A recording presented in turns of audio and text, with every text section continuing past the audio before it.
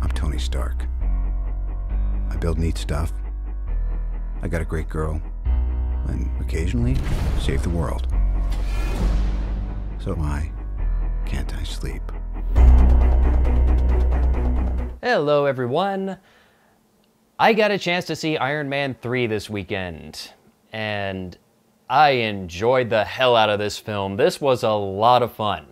And thank God, because, you know, I've been looking forward to this pretty much ever since the day it was announced, and I've been hoping that it was not going to suck, because unfortunately, trilogies have a tendency to do that. Like, by the time they get to the third movie, either they've completely run out of ideas and are really just going through the motions because the studio wants them to, or they have too many ideas and are trying to cram them into one last movie just in one 2-hour block, and it just becomes an absolute mess.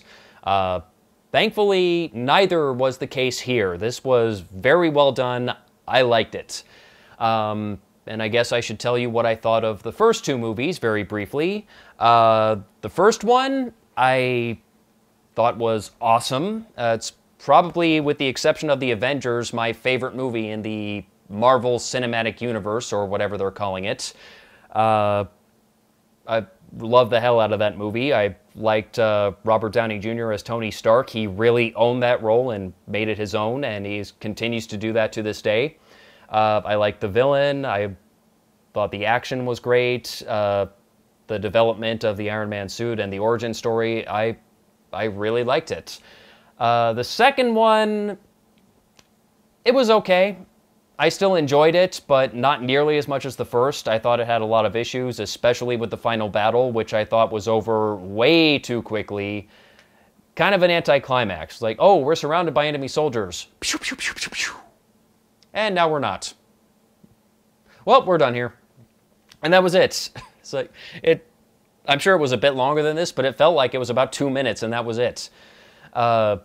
Thankfully, they learned from their mistakes with this movie, because the final battle in Iron Man 3 is much, much better and cranks everything up to 11. I'm sure you've seen little bits of it in the trailer where basically Tony Stark summons every single Iron Man suit he owns into that battle and goes through the whole thing just constantly jumping from suit to suit. It looks awesome.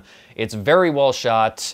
A ton of fun to watch. I really like what Shane Black did with this movie as a director. He, for the most part with the action, I don't think I noticed any shaky cam, if there was any at all, which a lot of action movies do nowadays, because people seem to have this idea that the action gets better if you hold the camera like you have Parkinson's. I am so going to hell for that joke, but oh. But no, he pretty much just points the camera and lets the action speak for itself. Thank you, Shane. Thank you. Now, as far as this movie did undergo a post-conversion to 3D, and either Shane Black does not know how to shoot a 3D movie, or no one bothered to tell him it was going to be in 3D. And actually, given how long it took Marvel to announce that this movie was going to be converted to 3D, I'm more inclined to believe that's what happened. I think he was shooting it with the intention of it being a 2D movie from day one, and just no one bothered to tell him, oh, by the way, this is going to be in 3D. And really, if you're going to make a 3D movie, shoot it in 3D. Just don't bother with the post-conversions. Now, granted, post-conversions have become much better in more recent years, but still, they are no substitute for the real thing, because there were some moments in this movie where you're looking at it through 3D glasses, but you're really just seeing a 2D shot. In fact, there were a couple of moments where I just, flipped the glasses up for a second and saw very little blur at all. And there were also a few moments where the 3D perspective just looked off. Not entirely sure how to describe it, just something about the perspective, like some objects in the foreground looked closer than they should have been, or looked like they may not have been there at all and were added in post, which may not have been the case, but that's how it looked. So yeah, if you're going to see this movie and you haven't already, which probably puts you in the minority, but if you are going to see it in 2D, save your money. You're not missing anything. Promise you that. You are not missing anything. Now, as far as the story goes for this movie, Tony Stark basically has to go up against 3 bad guys in this one. The first one being the Mandarin, who I'm sure you've seen in all the trailers, played by Ben Kingsley and played very well. I guess you ever need a villain, you call Ben Kingsley. He's your guy. But yeah, the tone of voice that he uses as the Mandarin, very dark, very menacing, and you really get a feel for just how dangerous this guy is just when he speaks. I mean, he is very well played, and also just through his actions throughout the film, you get a real sense of how dangerous this guy is and how far his reach can go. And even Tony Stark himself is not safe from him in the comfort of his own home. I'm sure you've seen that bit in the trailer where his house gets blown up, which basically happens because at one point in the movie, he goes on national TV and says to the Mandarin, "Come at me, bro!" And boy, does he ever. Oh, that... You know what, compared to this and that bit in the Avengers where Loki comes into Stark Tower, Tony, just stop inviting the villains into your own personal space. Just, you know, keep the battle away from home and away from the workplace. Just keep them away. Inviting them in never does you any favors. Just don't. And the second villain that he has to deal with is actually working with the Mandarin behind the scenes, and that is Aldrich Killian, played by Guy Pearce, who is awesome in this movie, and essentially has to play 2 different characters, although they are technically the same person, just from different time periods, because we first meet Killian in a flashback to 1999, and then we meet him later in the present day. For a second, I almost didn't realize it was the same actor.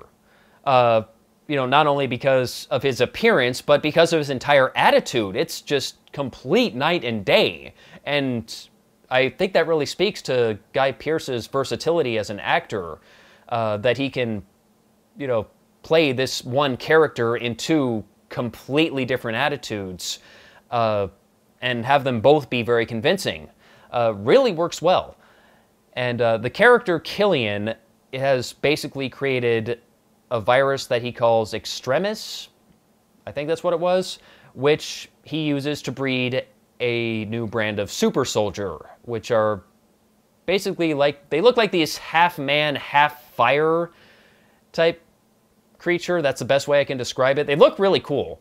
I like what they did with them, and they're, you know, super strong. They have these kind of fire-related powers and also very extreme regeneration. Kind of like Wolverine, except with some much nastier side effects.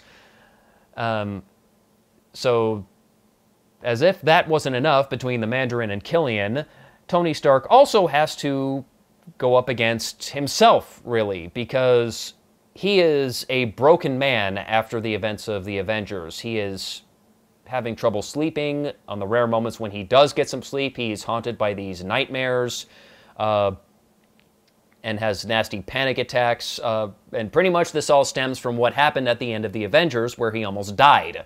Clinically, I guess he was dead until the Hork?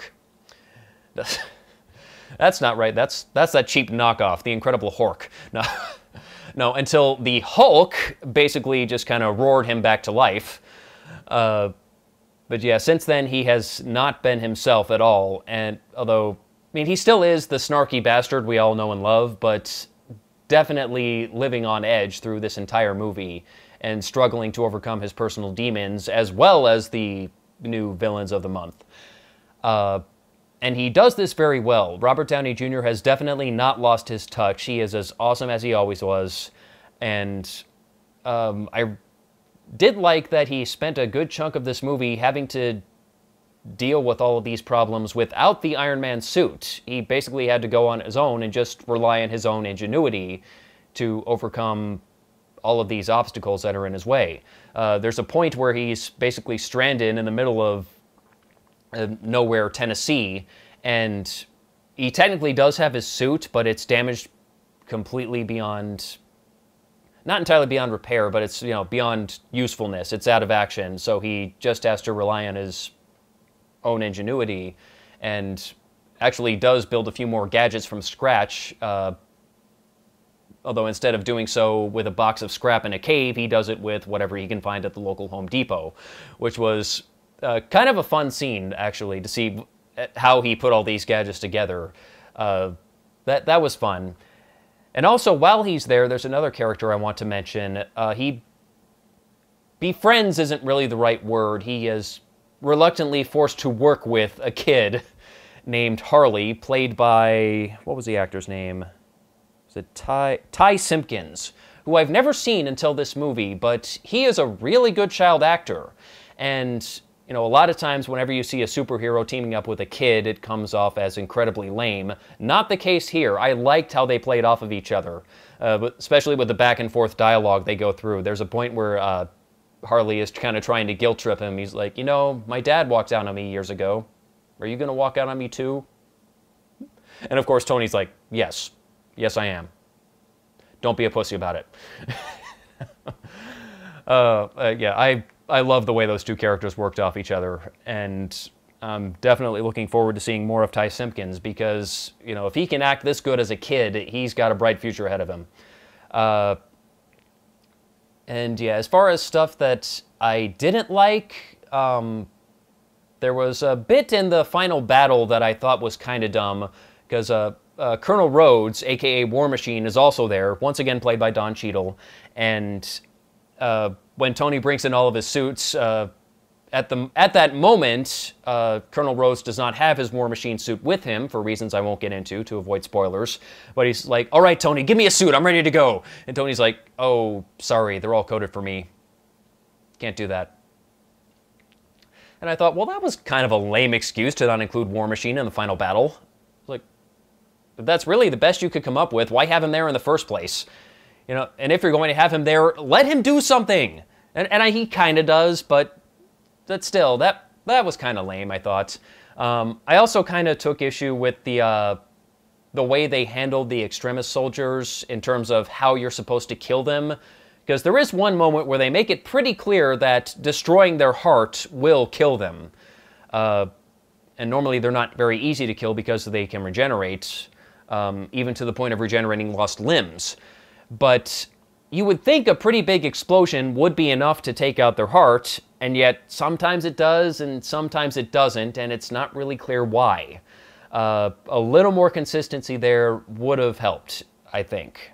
And one more thing that didn't bother me personally, but I'm sure it will bother a lot of people, there is a twist later on in the movie involving the Mandarin. I'm not going to give it away, but I will say, judging by what I've read about the Mandarin character online, a lot of comic book purists are probably not going to be too happy with this. There will be some nerd raging going on. I've seen some nerd raging online over this, actually, so if you are a comic purist, just be ready for that. You're probably not going to like it. If you're not, then you'll probably be okay with it. I didn't have a problem with it personally. I thought it was okay. Maybe not the best route they could have gone, but it worked for me. I think that's about all I have to say. If you are a fan of superhero movies and if you've liked the previous Iron Man movies, then this is definitely something you want to see. And again, don't see it in 3D. Save your money. So that's about it. Iron Man 3 gets a thumbs up, and I will see you later. I'm gonna offer a choice. Do you want an empty life or a meaningful death? You're not a man. You're nothing more than a maniac. I'm not afraid of you. No politics here. Just good old-fashioned revenge.